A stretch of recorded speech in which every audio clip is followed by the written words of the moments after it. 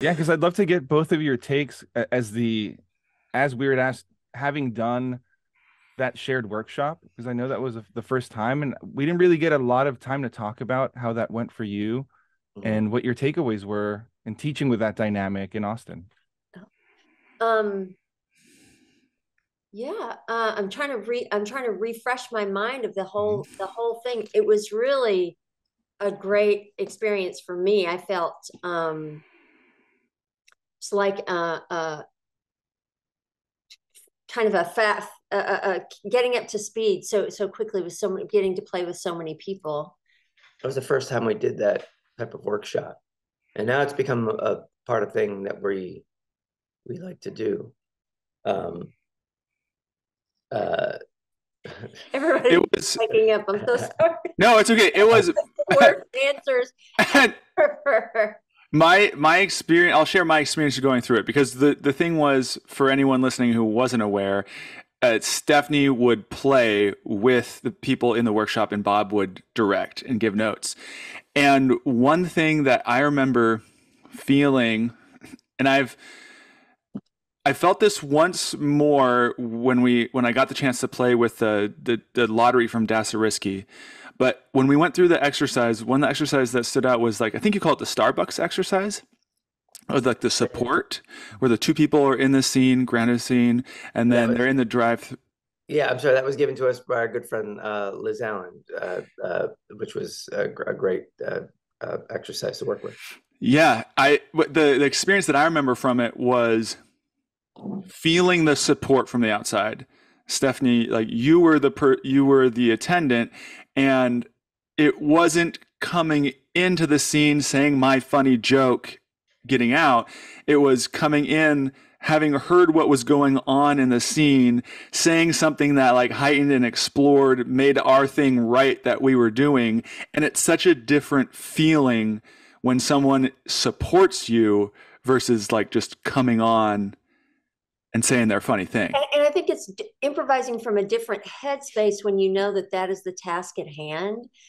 Because I think when you're in the middle of a show, you're just kind of salt and peppering, scenes here and there. Sometimes I think we've all been, I won't say guilty of it, because it's, fine to kind of come in and touch a scene. But when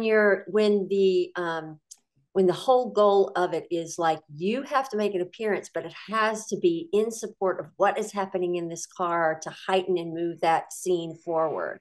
Um, yeah, I feel like that particular exercise is so good at that, honing in on that very quickly. I think maybe just because we all know what the Starbucks experience is, and like you're expecting that person at the window. So those variables are in place. I love that you're like locked in a car. And when Liz is teaching the scene, she's very direct about, like, this is an emotional scene. This isn't a funny scene. Like, we're going to approach it where something heavy has happened in this car that you two are discussing, and still the funny will kind of appear from that. It's a great exercise. Yeah. Yeah, and it's so important to be listening to everything that's going on stage anyway. It's a great exercise to focus on that, because you are supposed to be walking into these scenes having heard, like, you want to be aware of everything that's going on so you can serve whatever the scene is that you are entering. And if you're just sitting passive on the sidelines and then you jump in because you got a funny line, then you're not doing service to what's already been established out there. You had mentioned, Stephanie, I think you said, like, trust, that, like, the grounded emotional thing, trusting that the funny will appear, the funny will come. Mhm. But Buckman had said something to me, something similar, like, I can just trust myself to do this, and the funny will come. Is there, are you thinking of that, like, while both of you are performing, is there some sort of pursuit of grounded, emotional, not being funny, like, what, like, are kind of like the things under the hood in your minds going into this? I feel like when anytime I'm going into a show, that that is my goal, is like to play it as grounded as I can, because I already know I have a tendency or a love for broadness and fun characters that are, I just love quirkiness of people. And so I know that's going to show up anyway. So when I'm kind of trying to offset it with something that's really, grounded, it keeps me from and fighting the temptation for going for a line or maybe making a character choice that I've made before. That it does put you in a place where you're on, I don't want to say honest, but keeps you from those temptations. Because I think when you've been improvising as long as we have, you're approaching every show with a different energy level sometimes, depending what's happened to your day. And you can fall into old habits, or you can, kind of do lazy improv, or maybe it's not like taking off immediately. And we just did a show here in LA, and the team before us, King 10 played. And I mean, they're so funny, and they're a well-oiled machine. And we were watching them, and the audience was with them every step of the way. And I thought, oh gosh, like here we're going to do this very slow, patient 2-person show. How's this going to go over? Because we're going to switch gears. And people will just go with you as long as you're, as long as you're laying out your intention, like they'll be on board. So I've lost the thread of your question, but I think it was. Well, like the approach. We're both from the truth and comedy mentality, and we both have done crazy stuff as well. And we know that without the foundation, like you have nowhere to build from. If you just start in insanity, then there's nowhere to go. And also, when you start with that foundation, like Steph said, the audience, you build a trust with the audience that they're in good hands. If you've ever watched improv where you think the wheels are going to fall off the bus and you're like that's not a great audience experience if you're not trusting what's happening on stage. And we know that when we start with a foundation, then we have somewhere to build. So we try to approach it with, honesty and truthfulness. And 3 things I think that whenever I'm going is like, try not to go for the laugh. Try to play as honest and emotionally genuine as I can, and try to surprise myself, which is the part where you're allowing something that you never factored in. And I have to say, when I was playing with you guys, when we were doing the workshop, it had been 2 years, because we were coming out of the pandemic, that I had even performed, and it was the best warm up ever. I mean, it really, the idea behind it was, I learned the most when I was playing with people who had been doing it longer than I had.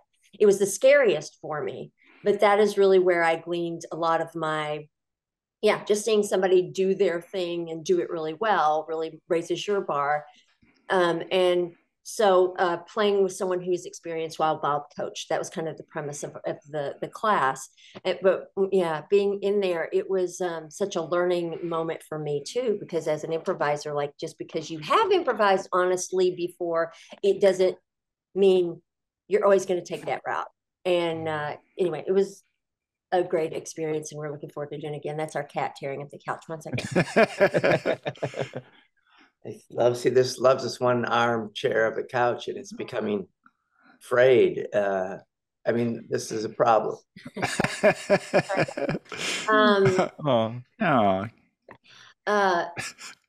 hope that kind of answers your question. Yeah. And you've gotten to do this workshop a few more times since Austin? No. No. Damn it, that was my one question, Bob. That is kind of what we're the framework that we're kind of using now as we are going to some different cities in the summer. And off the record, we're starting to build something with Vermont that I'll talk to you more off thing, but Nice. but we intend to do that class again in Austin, and hopefully in a couple of other cities. I've never been a teacher. I don't feel, like I've been asked to teach a lot over the years, and it's just not something I felt, for whatever reason, my mind just doesn't work that way. I have a hard time getting on stage and telling, people, the formula to do it, or the whatever.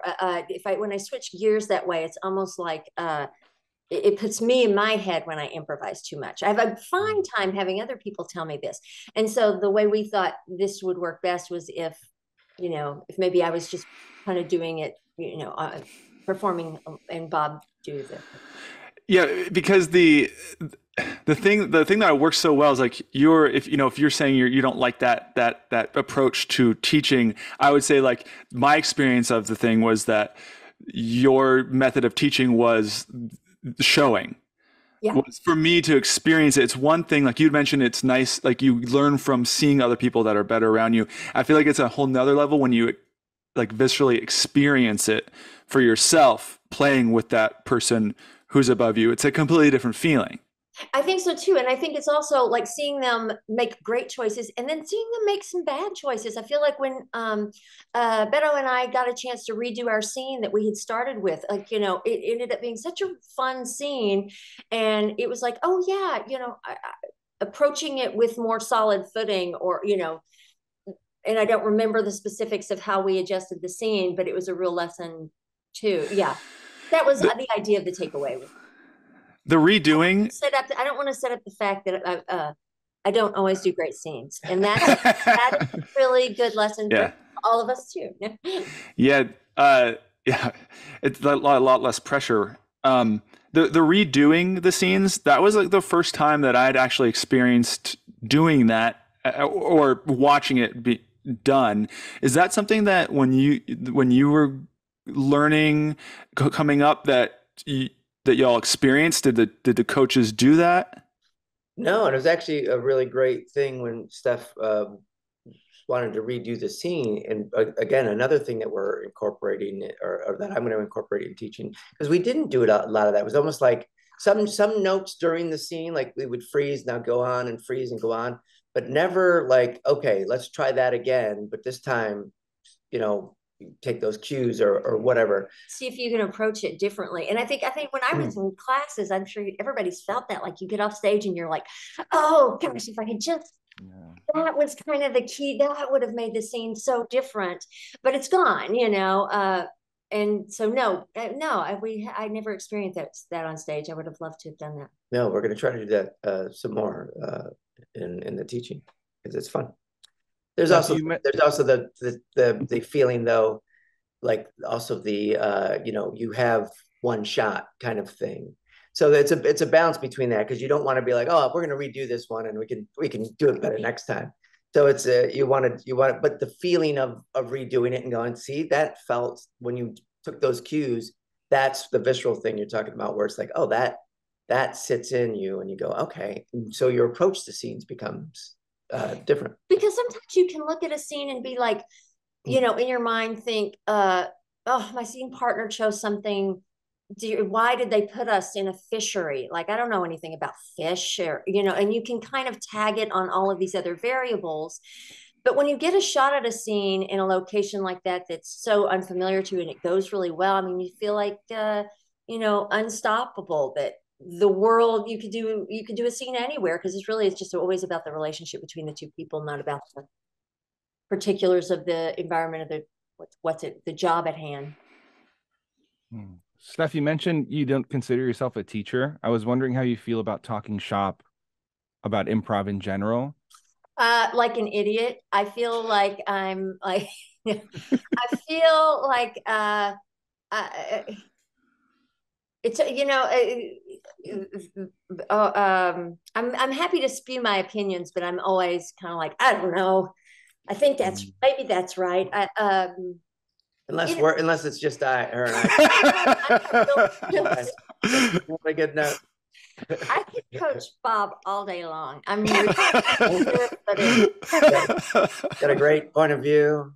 In that, we had,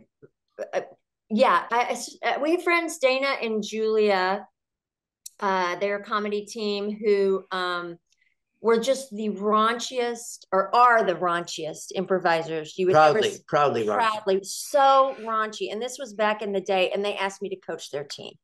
And I'm a bit of I don't, if it's funny, it's funny. I don't care, what it's about, but I can be a bit of a pearl clutcher. And so we would do rehearsals, and Julia was saying that her parents were coming to the show that night. And I was just like, and it's from Oklahoma. And I was just like, well, maybe ladies, challenge yourselves. Like, just don't, talk, keep it high, no low hanging fruit or whatever. This was my advice to them. Anyway, the show they did was about their labias, and it was, that was just their style. And I thought, God, why would I sway them away from that when that's just really where they live? And they wrote a show that went to the Aspen Festival, and they did their thing. So I think that's really my reservation about teaching or giving my input to any artist, is sometimes I'm always worried I'm going to cross a line and, prevent someone from, doing their interpretation of comedy. And I think that's just, I think to be a good teacher, you kind of have to trust that you won't do that you're just giving your personal input. So I feel like maybe, instead of like, if it helps to rephrase this next question, instead of like, how should you do this, of like opening up the under the hood for y'all, like, how do you do this, of like both of you? I'm thinking of like support, experiencing that support there. A lot of times, I'll hear, oh, make your partner look good or support them, right? Like, but like, how do you do that? Like, for both of you, when you think support my partner, make them look good, like how are you approaching that? Or is it even not conscious anymore? Well, yeah, we've been doing it for a while, where I think it's built in, where it is just the idea of, on a very simplistic level, is playing catch, and part of the making your partner look good is catching what they're throwing and throwing something back. And so it becomes a perpetual motion of this thing developing. And we pursue it that way. It's like there's two of us on stage. So to ignore, one of the people on stage, it's really a disservice to the whole system. And I have to say, I've learned from Bob, improvising with Bob over the years, and in every incarnation I've ever been in, I've never seen him judge a choice or a line, or I mean, like, it never flat, and by judge I just mean like be stutter stepped by something that someone has offered, because sometimes that can read to the audience or to yourself as, kind of a judgment of like, oh, okay, I didn't know we were going there, or whatever. He's never ever done that to me. I've never seen him do it to any other play on stage. He's 110% like, this is the choice that we've both decided to make, and this is, the reality that we're working in. And so that's kind of how I've gotten better at it. He's the stronger one at that. Total non-judgment. So Steph, you said the magic word of the day, judgment. Eric and I were having a very philosophical discussion about it while we were warming up and getting everything set up today. How do you two, I'm just interested to pick your brain about, distinguish the judgment voice versus the artistic expression voice, where this is my choice as the performer, and it's not necessarily getting in your head as a judgment? Is there a distinction? And are you talking about having that thought on stage, like in the middle of a scene? Yeah, in the middle of a scene, like in your pursuit of not going for the low-hanging fruit, for example. How does that become part of your artistic expression versus judgment that might get in your head? That's really a good question, because you're right. Like there is an inherent sense of judgment and being like, oh, I'm not going to go there. Like an internal judgment versus an external judgment, like judging, or both. I think both in general. Okay, yeah, like a subject or a topic, or see, I think that's just like it's just like conversation.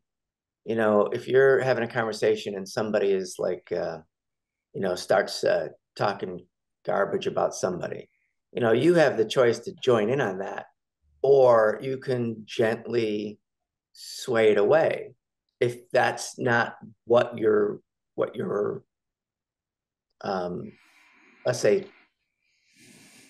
I don't want to say preference, but let's say like if you we can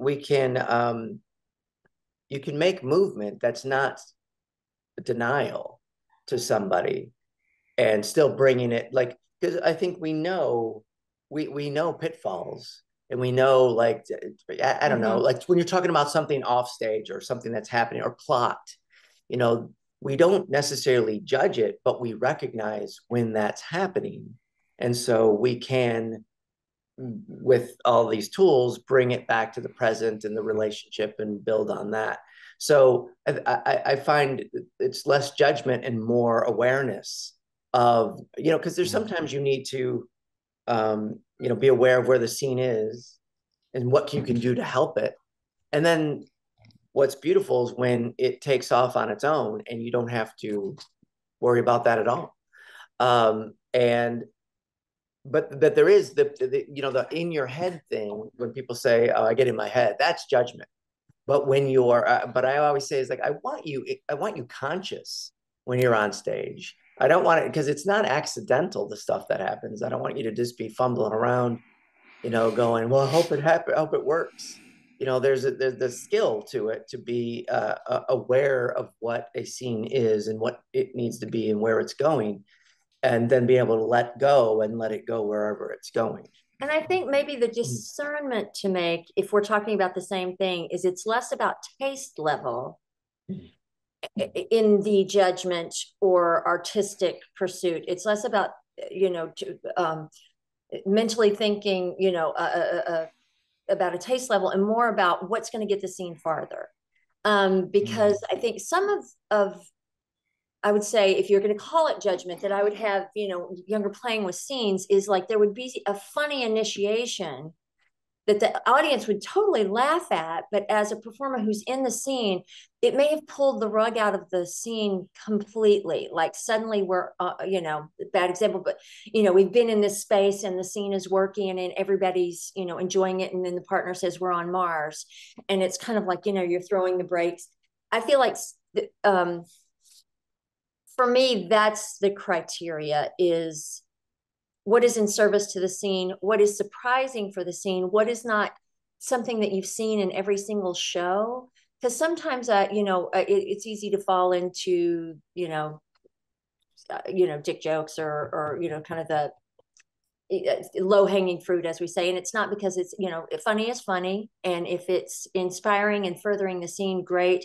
If it's just kind of an easy, you know, move, it's just not going to get you as far. So maybe that's the differentiation versus, because you're right, like judgment doesn't have a place really on the improv stage. And you know, we're trained to be like, that would say, treat your audience like kings and queens, and let them come to you. So instead of, you know, pandering to the audience, mugging or doing jokes or whatever, the idea is that this is a, you know, I want to say sacred or safe place, that this thing is happening. And, you know, you play with people with like minds, in the sense that you're all pursuing a similar direction, where conflict and judgment comes from when somebody's playing wackadoodle and the other person wants to play, you know, grounded or whatever, and that could cause conflict. But the idea is to work with people that are challenging you to raise the bar, and then the judgment fades away, because now you're trusting everybody around. And if you trust everybody, there is no judgment, because this is where you're going, this is where you are, and we're going to go from here. The judgment comes from when you're not sure what somebody's doing. And I've been on stage with people that have, like, taken, you know, taken some ugly stabs at things, and you go, you know, you have that reaction. Now I have to work with right now. Thanks for this. That maybe you feel like play the same note every time in a scene, or maybe always make such a familiar choice that it almost feels like your hand is tied behind your back. That you know, like, oh shoot, we're going to do this scene again. And that is where a judgment can slip in. And as a creator or an artist, you might need to, really honor that idea that no, you can make something magical out of anything. And, because I've seen it done. If, you're putting someone on stage with a different improviser, and you get a whole other show and you're like, wow, never thought of approaching their energy that way. That's a really interesting question, because I think when you're working in an ensemble constantly, and Bob and I, we've had conversations about peculiar little things that we were doing on stage, because I think you could look at our show, we're very physical. I do broad characters. There are definitely familiar areas that we as performers tread on, because that's kind of the tone of our show. We do I think the self-judgment comes from trying to keep it fresh for us. And surprising for one another. Surprising each other, surprising ourselves too. Because we can, after you do a lot of shows, you go, oh, I've played this energy before, I've played this, and you try, you like Del would say, choose the third choice. The first choice the audience knows, second choice and the third I think I'm butchering that, but the point is to keep trying to grow and evolve, and it's work in a sense, because you don't rest on. We try to keep every show. You're only as good as your last show, and we try to do every show to the best of our ability, to where we keep bumping that bar up for ourselves. The audience doesn't matter, because they might be seeing us for the first time, but for us, we know it's almost like I'll talk about music. It's almost like a band playing a song. If you keep playing the same song, that becomes a prison, where you are like, we're gonna play this song again. And it's like, so we keep trying to keep it fresh by pulling in what's going on in our lives right now, which is very different than 10 years ago.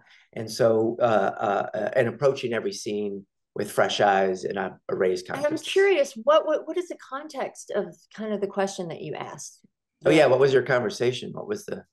It kind of went all over the place, but we were talking about like striving for perfection in the pursuit of something, and how that can be a slippery slope, I guess, would be the theme. Eric's usually a lot better at encapsulating concepts than me. I don't know if he wants to chime in.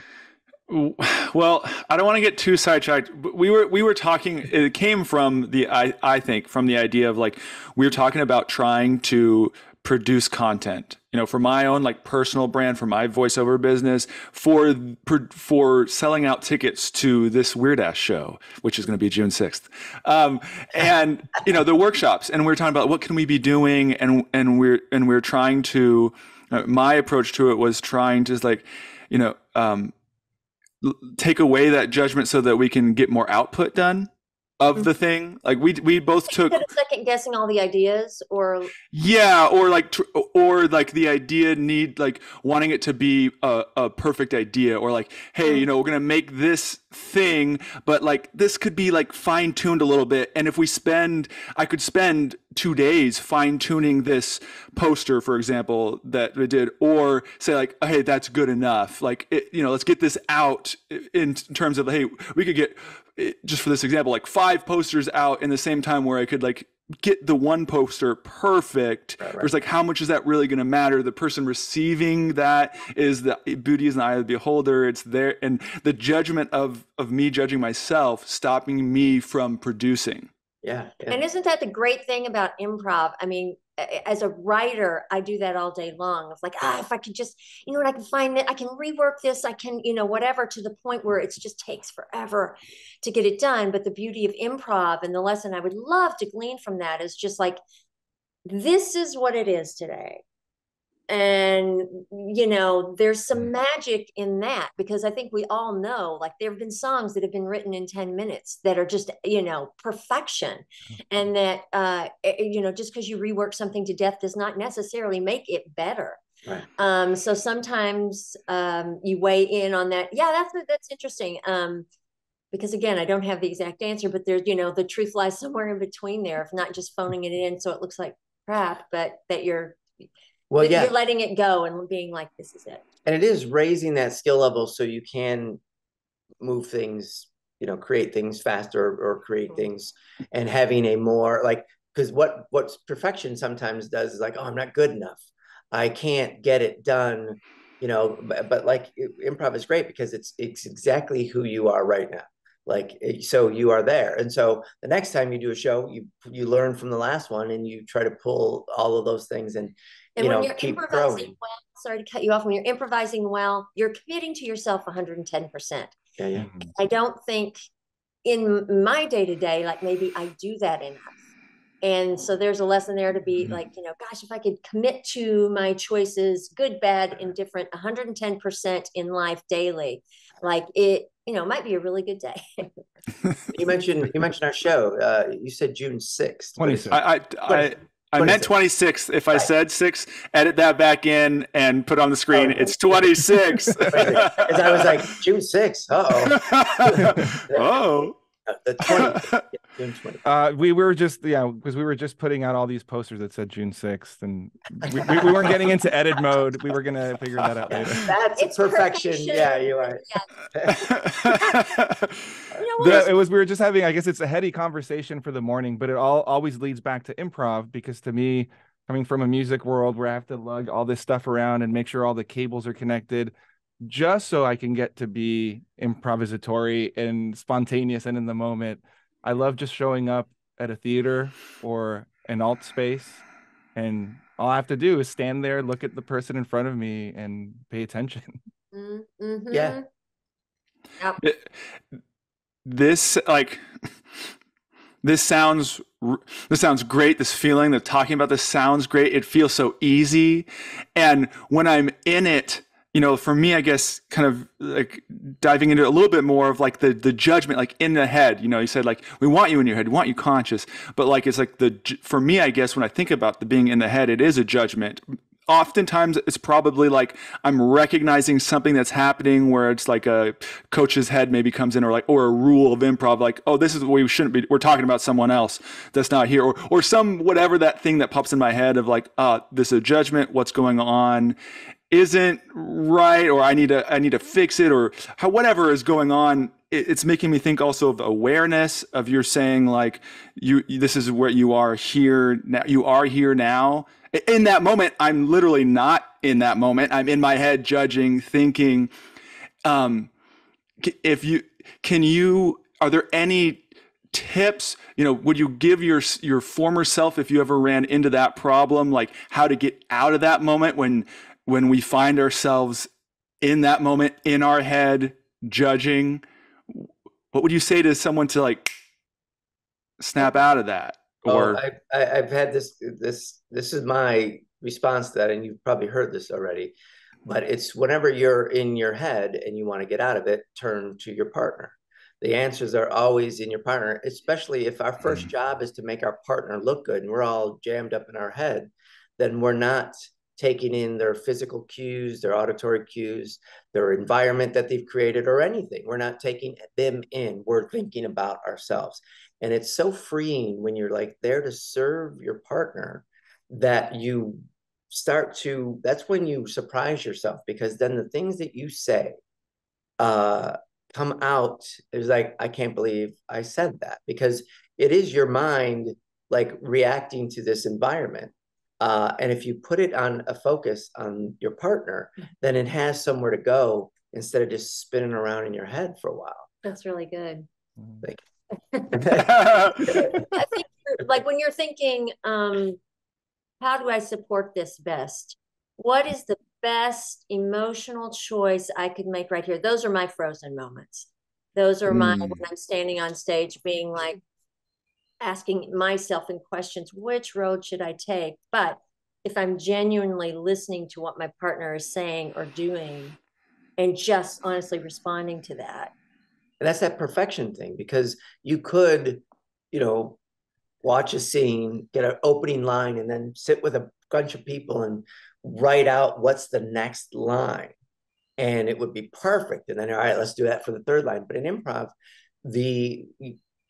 there's no such thing as perfect. It's just present, like the now. And so it's not responding to your partner that will kill you. instead of having a building block to be like, okay, what you want to relieve yourself is that you're not going to, your line doesn't have to be all encompassing and answer all the questions and figure out all, like, it just has to be that next line. So then you have something to build on and building this thing together. And we just did a scene where it was like we came out of the hot seat and it was kind of maybe a quick edit, and Bob took the bullet of saying the first line, because, you know, there's that weird space that you have where you have to like re-enter a scene and somebody's got to take the lead. And he turned to me and he said, I think your line was, oh, it's so hard, I can't choose. There's so many I can't There's so many I can't choose. Wonderfully ambiguous and I was just open-ended. Like, literally like, oh, you know, like I'm standing in I mean, now I'm choosing, but I was like, I know he's talking about something. And I, you know, what is this? It was almost like decoding a clue. And so instead, I just let it go and went with my own thing. It worked out great. But in that moment, I could feel what you're talking about is like, oh, crap, I'm at a crossroads right now where and we're just starting the show out. And I'm either about to like really freeze and throw the brakes on this by saying something equally as ambiguous. Like, you know, yes, there are a lot. Choose from. And then we're in the territory where like, okay, now the game is naming it and it better be really good. But he was, so it really was like, okay, I just have to take what he said and get behind a choice that's in my mind and just go with it. And it worked out great. Because there's times when it's not perfect at all. Like, what were you like? I didn't know what you were, I didn't know where you were or what you were doing. It's like, guess what? I didn't know where I was or what I was doing. But he did take the bullet for starting, you know, that scene in that space where, you know, you just feel that moment, like somebody's got to say, you know, something. So and sometimes you start a scene like that where it's very ambiguous. And then sometimes you start a scene where like, well, we've got all of this food to make for Thanksgiving or something like. So sometimes it's, you know, and being able to deal with the scene when it's not perfectly delivered. And spending as very little time in that space you're talking about, Eric, of question mark, what's the best choice I can make right now? Right. You know, where you're mulling over ideas or whatever, emotional ideas. Spending as little time as you're in there, because it's not ultimately about the choice that you're making. It's about making a really, just picking one and going with it and lining up with it and getting behind it. And that, you know, and you're, you know, let the scene unfold, because this is not the end point. There's going to be other things introduced along the way to. And I've talked about this with assumption, like making assumptions, like your partner says something. What can you glean? What clues can you glean from that to then move the scene forward with a detail or something like that? And it's being able to handle when something's, you know, when you're called President Nixon or whatever, like when you're labeled something or when you're not labeled something. And there's everything in between that. That's a really good exercise to have your scene partner start really ambiguous, like, you know, almost making it as, you know, and your job is to land on your feet. Remind me of that, you know. I think that is good. Because it really just, it makes you make choices. And those are the exercises I want to do, is to, you know, have someone throw something at you that you've kind of, you know, got to figure out and be like, oh, okay, yeah, nothing's gonna throw me up. We used to do an exercise. I remember this, it just flashed in me, because we used to do an exercise like that in the beginning of improv, and it was called It's Tuesday. Do you remember that? No. That scene? It was just, so your partner would say, hey, it's Tuesday. And then your partner would have to then fill in why that's significant. There you go. There is an exercise. Yeah. And but I just remember, like, what's funny is that I haven't done that exercise in 30 years, but it just made a point to why that it's about making choices. That's a great exercise. And come to the WeirDass workshop Monday, June 26th to find out if you actually do the Tuesday workshop or not, or the exercise. Speaking of WeirDass events, what are your memories? I recently watched the performance at the Rosette from last year. What are your memories off stage, but also, you know, Steph, you had a lot of family come to the show. Like, what are your recollections of the experience of having done that? It's funny because I just saw that clip that you guys put together. That was better. So fun to watch, and I was like, man, I was moving around a lot.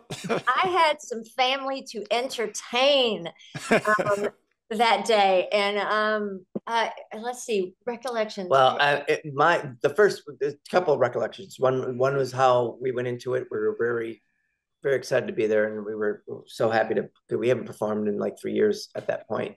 So it was very exciting to get back at it. But it was also the first show that our kids saw of us doing show, which was, and a lot of family, but specifically our kids, which was exciting.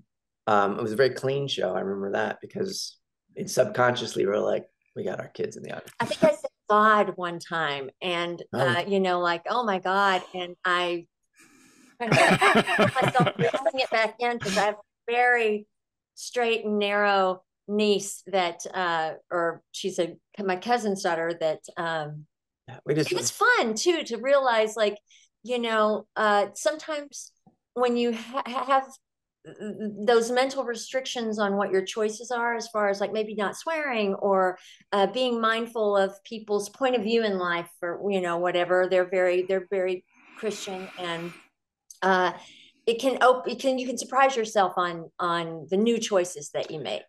Yeah. Versus feeling bound to. Yeah, it opens up a whole nother avenue where we had a mermaid. Yes, the mermaid really stuck with me. It went by so quick, but it was really great because it was I think for us it was one of the most fun shows that we had in a long time. It was really, and it's helped us. Our approach to our show has become just more joyful and fun to do. There was a couple threads. The joyful thing you just mentioned, I remember in the workshops the thing where they're out in the woods and someone had brought a sandwich and someone was like, ugh. And you were like, why not just be joyful, like happy that someone made a sandwich for you?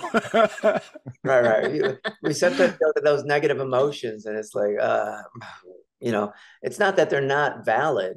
It's just that when like we said, when you close that choice off, it's like, you know, what other range of positive emotions, if we just take a break from negative emotions for a bit and look at all the positive, there's a whole array of choices you can make that go beyond ugh, you know. So why not entertain those and see what happens and start feeling there. And you know what, you mentioned formula earlier. It's like that the person that was responding to that was mentioning about a formula of like, I was told if you want to make something bad, make it worse, or something like some you know, 1 + 2 = 3, something. And I find improvisation has nothing to do with math. It has nothing to do with that structure, because then you're just going to start seeing, you know, like pop songs, which are like, you know, a verse, a refrain, you know, like, and then chorus. Like it's just going to become rote, you know. And I love the Mad Libs of the Mad Libs of improv, which they're just not challenging and exciting to watch, or for me, for my taste. And so it's so much more about that, the randomness and variety with a skill level involved in it to take us to places we've never expected, like Lake Mermaid and many other things that we can, you know, mention in improv, like that. That's the joy of it for us, is the pursuit of this thing. And so we're looking forward to doing shows and coming back to Austin and trying to surprise ourselves. Like the last show that we did, like I think the day of the show, I was like, what if instead of bookending the show with 2 hot seat characters, you know, this is a format we've done for many, many years. Instead, we just do a duologue kind of based on our actual, you know, lives, which is, and Bob was such a great yes-ander. He was just like, okay. And so how would that look? Let's practice this, you know, how would that look? Anyway, he just allowed me to come full circle and realize that was a horrible idea, but he didn't say no. He didn't say no to it. He was like, we're not ready to do it in 2 hours. We could probably use some Right. And I would say not a horrible idea, but for the context of this show, it was not probably not the right. Of what we were doing in that show, but who knows? Maybe once we get to Austin, we will have. So I did feel like there was a lot of surprise and joyful acceptance in the show as I rewatched it. There were moments where even creating friction or a negative point of view, like, oh, I hate those people, the other character would support with like, yeah, and that's why I love you, or that's the key to a happy marriage is hating the same people. Yeah. And I thought that was really cool way of like accepting the surprise, even if, you know, the relationship, you know, there was a protester that was trying to shut down your restaurant. There are all these people working against each other, but it never felt like an uphill battle or a fight. It always just felt like, of course this is happening. Well, and I think fighting there can be some hilarity in fighting. It's like a seasoning you want to use sparingly, I would say. And one thing that we have learned with our show is chasing a plot. You know, if it suddenly became around about these two people fighting and what was going to happen to their storyline, you can feel it wearing out quickly. It has to evolve to something else, and hopefully something with a little more levity or, you know, joyful connection. So that, I don't know, just a good thing that we keep in mind when we're performing. Sorry, is not to chase that plot. You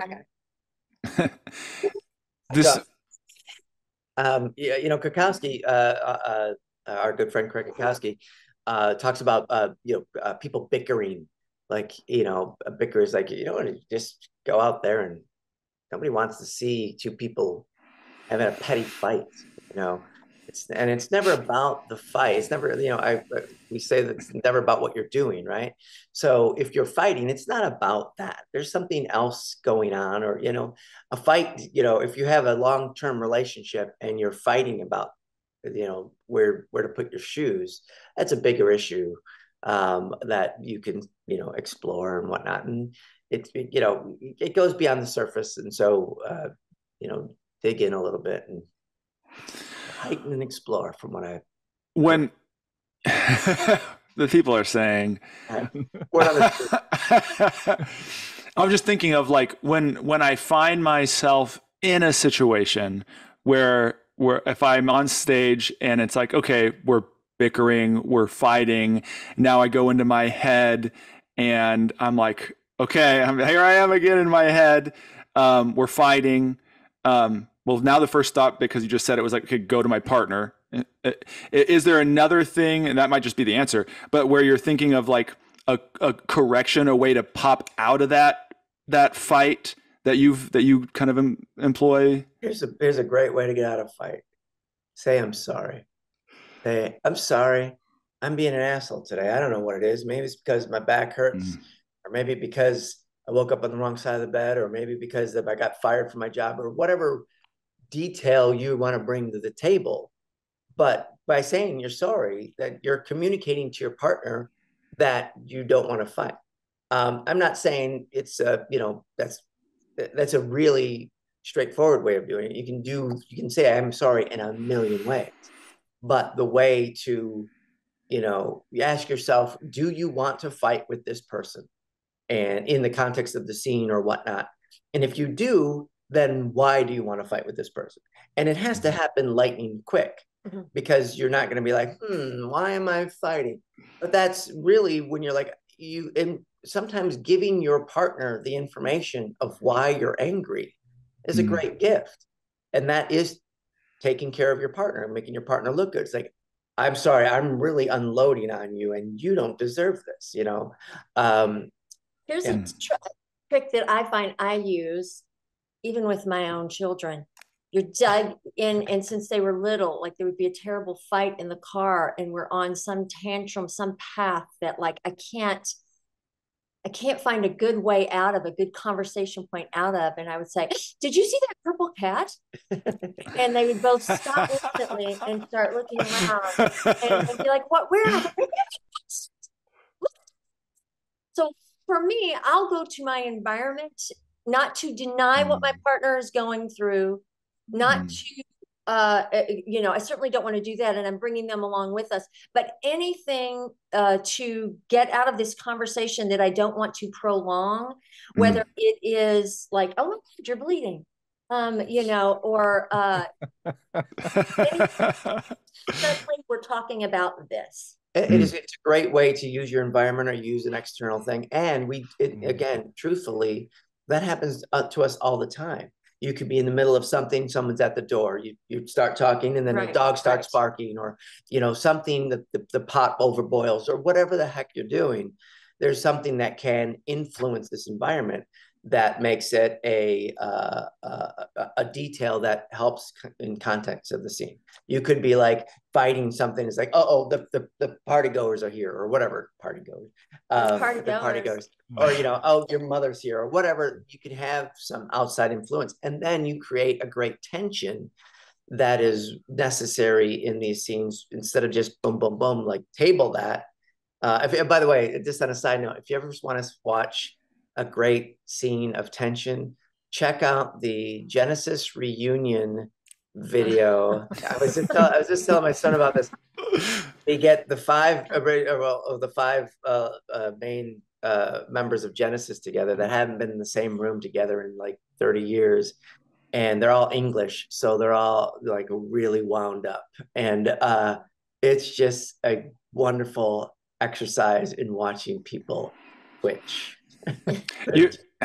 You've talked about tension before, and I can feel like it, like I don't know if you want to like dive into that a little bit. That's kind of reminds, similar to fighting, right? Or before you said there can be tension without necessarily fighting. Sure. And that's really, say a couple where one has decided to leave and the other is, instead of fighting about it, you know, you're taking a different angle. Whether it's like, I get it, I'm hard to live with, you know, and Janet is definitely seems easier going, you know, than I do. I don't know. There's still that tension there. There's something super big happening, but you know, just naturally, if you're in a, you know, public place and you hear people fighting, like, don't you just, you instinctively kind of want to get away, you want to move away from that. Nobody enjoys watching that unless it has gosh, what would be the variable? Because I know I've seen fights on stage that were hilarious. Oh yeah, I mean, because again, you can heighten and explore that, and a fight can be, you know, get more detailed, and it is entertaining.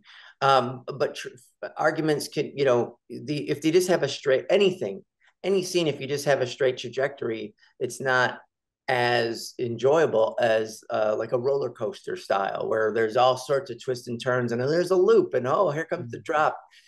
And also, sorry, and maybe it's just that fighting is one note. And that you're just repetitively hearing over and over again. And that's what's so unpleasing about it. But if you can find the variations of the tension between two people, that will parlay itself into an interesting moment to watch. But bickering is no fun. There is a style of improv where people just get louder and louder on stage, which, I mean, hey, that's a choice. But it seems to be, you know, repetitive, like it's stagnant. So. I think that is the difference, because there is definitely a philosophy out there that no, fighting is good. Fighting is part of, you know, the conflict that we want to watch. And so I wouldn't shut it down altogether, but I think we're all trying to find out, well, why is one form of fighting fun, interesting to be in and fun to watch, and other forms are just boring torture. Yeah, I mean, because again, with attention, if you're like having an argument and you're in a church and you have to whisper through everything, or during a wedding, or you know, one time in real life, Steph and I went to a wedding and we were having an argument, and it was incredibly tense, and we really weren't fighting, we just weren't talking. So it was a lot, you know. There's many different ways to play an argument. You handled one. I was pregnant at the time, so that's probably. Oh, she's gonna use that card. You handled this. You applied this really well in the previous Austin show, in the River Mermaid scene, because it started off as a scene about you as a married couple, and Steph was the wife. The River Mermaid was sort of a surprise. It just felt like you came up with it the moment you said it. And then it sort of turned into that. And then Bob was gradually becoming more annoyed at your character and a little bit more infatuated by the River Mermaid. And instead of you saying, well, I know I can be a lot, like you explained earlier, you just showed us, and you made the original wife character a little bit hard to be around, and it justified Bob getting annoyed, and it moved things along so that as a viewer, it was such an easy, it was just such an easy leap to say, like, yeah, Bob should be with a river mermaid. This is, I can tell why he's being seduced by this strange creature. His personal life sucks. Well, and it kind of goes full circle back to what you were saying in the beginning, Eric, which is, you know, how do you move a scene along, make your choices based on, you know, how can I give my scene partner reason to move this story along? And even if you're on stage and you're one of the main characters, if you can kind of, you know, pick at a sore, and like in a scene we just did, Bob was taking an art class, and that's what I kind of made him, there were so many, he couldn't choose a color or whatever. And then I nurtured him into, you know, like, well, here, I'll pick some paints for you, and you look like a blue kind of person, and then set him down. And I was like, you're an artist, you can do anything. And then the minute he picked up a brush, I was like, you're going to use that brush?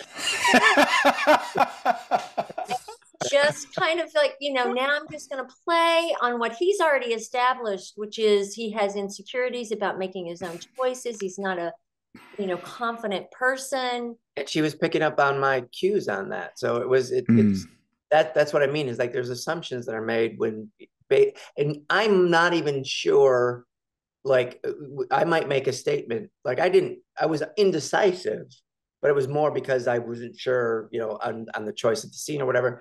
And so she took that indecisiveness and made it an insecurity and heightened that stuff. And we look for those cues, all of those human cues all the time.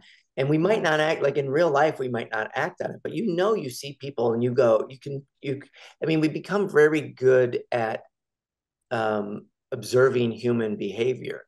And it's important on stage to be able to observe the human behavior that's going on. It's like I can't make a decision, and then I turned him in, because like you said, he wasn't necessarily insecure about himself.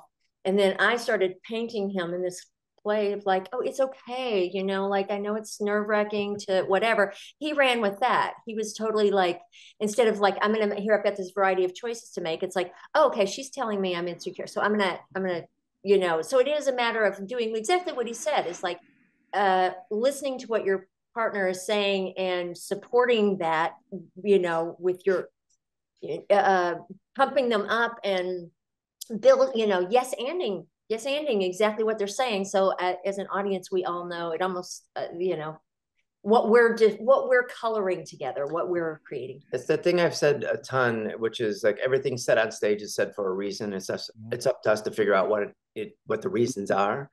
And so listening to your partner, why is she talking to me like I'm a baby animal? Which is, you know, she was very, I was like, oh, I guess I'm a baby animal. Like, you know, I'm very weak and timid and insecure. And those are the things that we want to, they're subtle. The subtlety of it is some of the skill in it, because you don't want to be overtly coming in as like, why are you so insecure? You know, that's, you know, we would never speak like that, right? So finding other ways to communicate those things, and it's just listening to your partner's cue. Feels like full circle to Eric describing a feeling of being supported when he played with Steph and was directed by you, Bob. And that feels like I understand the how you accomplish that a little better by just understanding cues, making them look right, avoiding that conflict, and some of the things that and not spending too much time in the decision making, getting too frozen in your like which way to go. Yeah, because one thing leads to the next. So there's a lot to unfold as things go on. I've thoroughly enjoyed this. Could go on forever. I want to be mindful of your time here. We're at an hour already. Jeez.